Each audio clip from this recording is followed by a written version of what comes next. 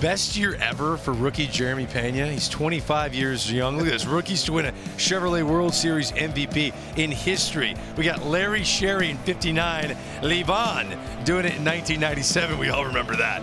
And Jeremy Peña, outstanding, getting a hit in every World Series game. And Harold, you've been a fan of this young man since you saw him in spring training, hearing the buzz that he was going to be the heir to the shortstop with Carlos Correa leaving. He's exceeded everyone's expectations. Look, you don't see this all the time, and you better acknowledge it when you see it, because we may not see another rookie do what he does. This kid is a star in the making. He's going to carry that flag for the major leagues for years to come. It reminds me a lot of a guy that burst on the scene. This play right here, and when he made this play, it was like, what else do you need to do in the World Series? I mean, you go get yourself a Jeter flip.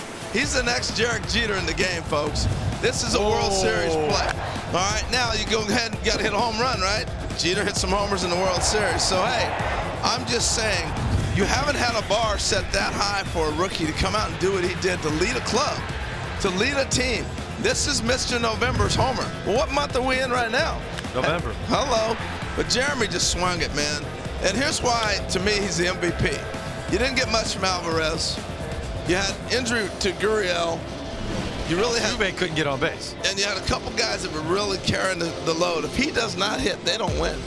I mean, it was fantastic to watch him do what he did. What a season to cap it off.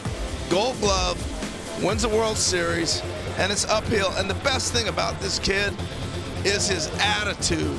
His smile is infectious. Good-looking, young, talented. Those are the guys you put on the billboard. He's a billboard player. When you watch him play, I think that was dead on. And Greg kind of jumped back when you made the comparison with Jeter. I get it because of, you see the end. Yeah, you know what it's turning into. But he is a winning ball player. Through and through, when you were able to watch what he did in the divisional series, he was able to play a table setter. He understood whatever the game called upon, he was able to do that in that situation. So in the DS, he was able to be the table setter, get Jordan to the plate for him to hit the big homer. In the CS, he says, I can go ahead and carry the freight myself, put the team on my back, and win MVP for the CS. And then in the World Series, he was able to do both. He played great defense. He got on base when he needed to. If he needed the big hit, he was able to do that as well. Just a complete all-around player. He took what the game gave him. Mm-hmm. And I think he was so humble to do the little things combined with power when you needed him to do that. He showed such a maturity that it's very unusual on a rookie, and that's probably why today he can lift up that MVP trophy. And I'll tell you what, I'm watching him play, being in the stadium, on the base hits, he's busting it. He's rounding, putting the pressure on the defense. He does all these little things that don't necessarily be seen on TV. Testament to the front office, to the manager, for letting this kid play every day.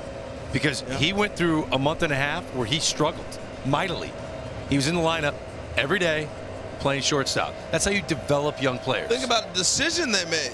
They let Carlos Correa go. Yeah. And nobody knew what this kid was going to do. You're lying if you thought you knew what he was going to do. He's going to be the MVP of the World Series, of course. I had a feeling he knew. I had a feeling he knew. Yeah. He knew. Absolutely. But it's opportunity. That's the key. He took advantage of it.